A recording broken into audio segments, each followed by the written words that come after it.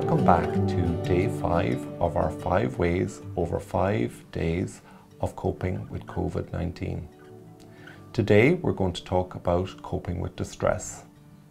So it's perfectly understandable in our daily lives that we all experience a certain amount of stress.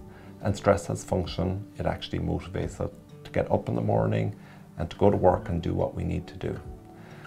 But during the current situation with COVID-19, a lot of people are experiencing significant distress in their lives.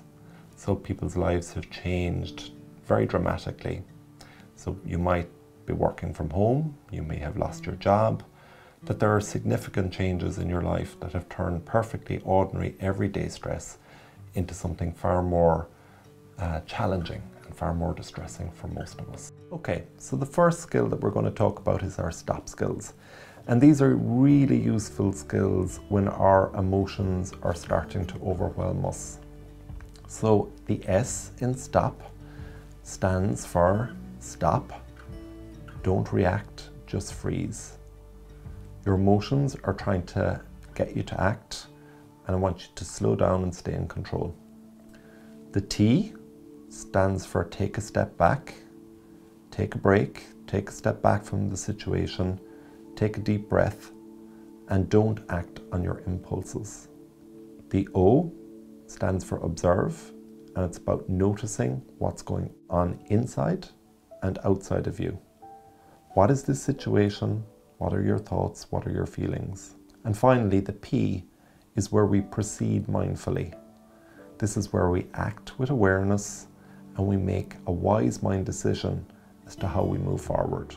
So sometimes what we actually have to cope with is stuff that is well beyond our control. And at the moment, COVID is bringing many challenges and putting obstacles in our way that we can control. And a really useful skill to practice in those situations is a skill called radical acceptance.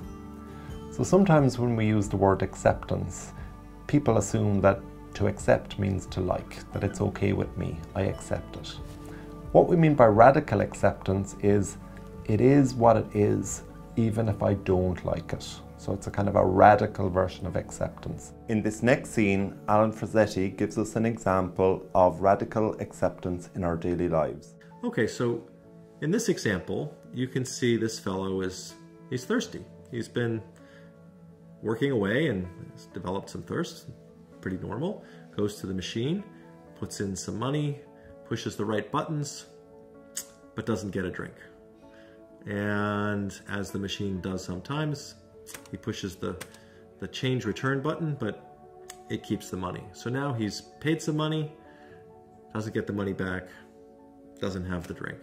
And primary emotion here, pretty common. We'd feel frustrated. We wouldn't like that. And that's really normal and absolutely healthy. The question is, what do we do now?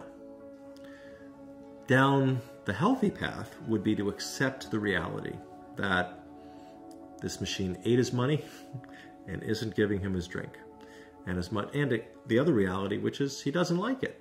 Those are all just facts. So acceptance has to do with accepting facts. It doesn't mean that's a permanent state. He doesn't have to accept that he'll stay thirsty for the next 30 years. He has to accept, if he's going to be effective, that he is still thirsty, and this machine is not the way that he's going to take care of his thirst. Now, the trouble is, if he gets angry enough, if he gets judgmental enough, he does what lots of people do. He starts to shake the machine, or pound on the machine, or kick the machine.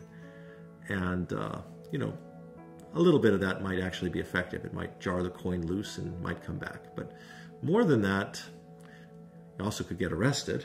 That would ruin his day. But even if he doesn't cause more problems in that sense, in that big sense, every second that he's pounding on the machine, cursing at the machine, standing there, his thirst is getting bigger and the rest of his life is getting smaller.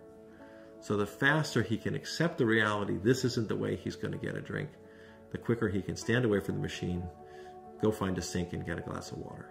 So lots of people are going through very difficult and very painful situations. And what we know is that when we refuse to accept pain, it turns very ordinary and very understandable immediate pain into long-term suffering. So one of the skills that you can practice is to radically accept it is this way for now, but it's not going to be this way forever. And that things will change. It may take time, but things will change, and that we will move on.